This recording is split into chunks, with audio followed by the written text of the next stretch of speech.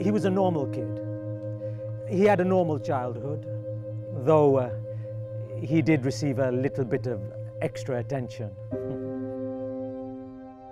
I'd hear him down the stairs, boom, boom, boom, down the stairs, boom, boom, boom. Voices are calling up, out of the cracks. Voices are calling up, out of the cracks.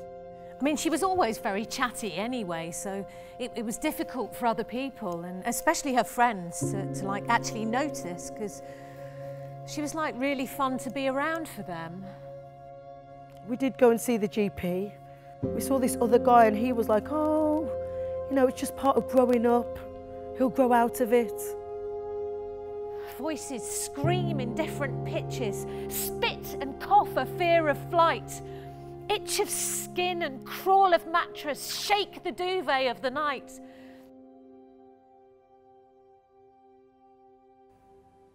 He hadn't died, but we'd lost him.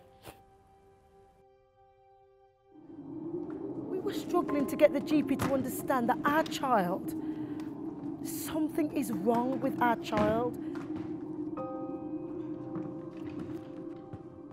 There's a mirror here, inside.